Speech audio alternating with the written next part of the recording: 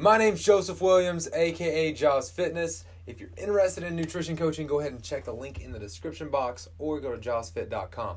Today, we're going to be talking about one of my all-time favorite supplements, Citrulline Malate. Now, as interesting as I think the biochemistry of this supplement is, I'm not going to get into that today because I know the vast majority of you don't really care. You just want to know whether or not it works. So let's get into it. So in the description box, I have linked all the studies that I'm going to be discussing today, but I'm not going to bore you with useless material. I've already read it. If you want to read it, feel free to go ahead. We're just going to sum it all up and get down to what's important. I've got to turn the heat off. I'm sweating like a whore in church. That's better. So the first article that we're going to review is from 2002, and the title of this article is Citrulline Malate Promotes Aerobic Energy Production in Human Exercising Muscle. Conclusion of the study, Citrulline Malate ingestion prior to exercise results a larger contribution to global energy production.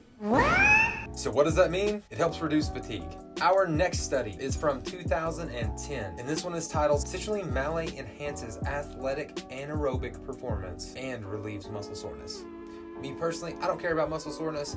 You might. It's not that big of a deal for me. In the conclusion of this study, it states that the more sets that the individuals did, the more reps they were able to do as compared to the placebo group. And they later state that a single dose of 4 to 10 grams of citrulline malate at least 1 hour prior to an exercise session or an athletic event can increase performance. And then of course there's decreased fatigue and soreness and whatever. If you care about that, there you go. Now I do want to say that this study stated that 15% of the subjects experienced stomach discomfort. It doesn't define what stomach discomfort means. For all we know, you crapped your pants. I mean, it's a mess out there. The next study on our list is from 2015, and this study, the effects of supplemental and citrulline malate ingestion on blood lactate, cardiovascular dynamics, and resistance performance in trained men. So this study's awesome. They tested college-age men who were trained.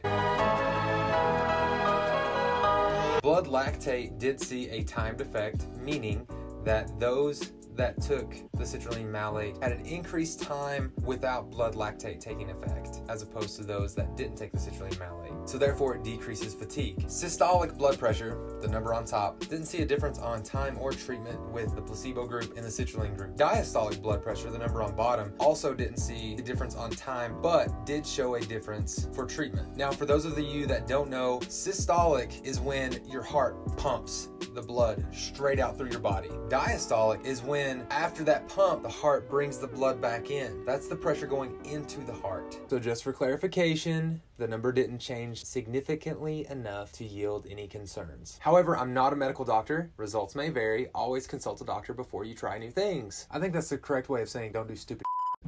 Also, I want to point out that these college-aged men saw an increase in performance in their upper body resistance exercises. My biggest problem with this study is that their definition of resistance training is push-ups, pull-ups, and chin-ups.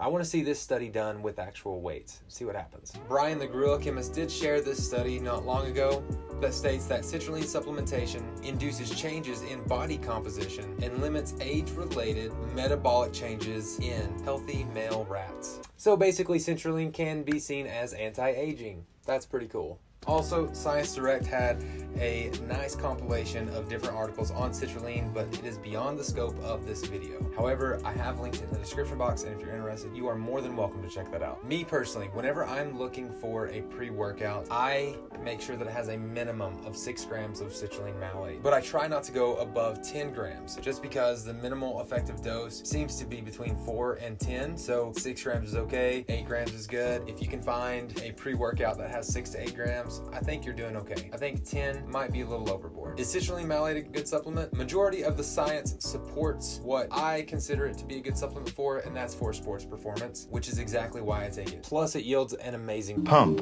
All right, guys, that is the conclusion of our video. If you liked it, like it. Don't forget to subscribe to the channel, and I'll see you guys next time.